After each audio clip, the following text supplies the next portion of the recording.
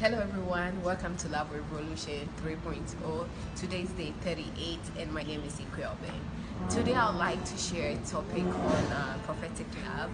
And most of the time people ask themselves if they're being prophetic, right? Some people believe that being prophetic belongs to a certain category of people.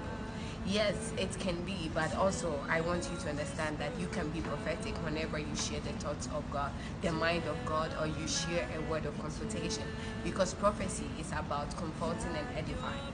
The Bible says in 1 Corinthians chapter 14 verse 1 to 3 that we should pursue love and earnestly desire the spiritual gifts, especially that you may prophesy.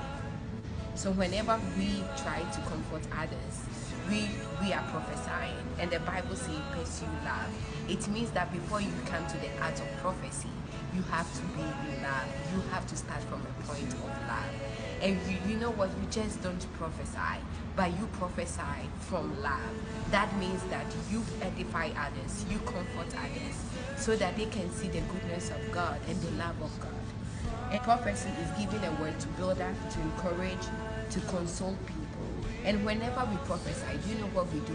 We try to let people understand how deeper is the love of God, how the deep, the height, the length, the breadth of the love of God. So whenever we prophesy from love and to people so that they can recognize who God is.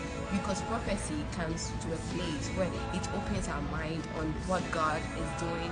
It's about the mind of God. It's about the love of God. And we have to do this. The Bible says we should do this starting from language of love. It's for us to know how God is deeper, higher, wider, and also more powerful in all things.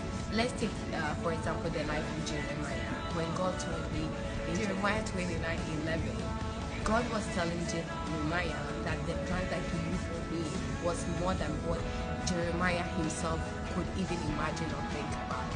This is prophesying love. You know, when God comes from a place where he prophesies to you about how he loves you, about the plans he has for you, I want to encourage you today. Our action plan is start from a point of love to bring out your prophecy.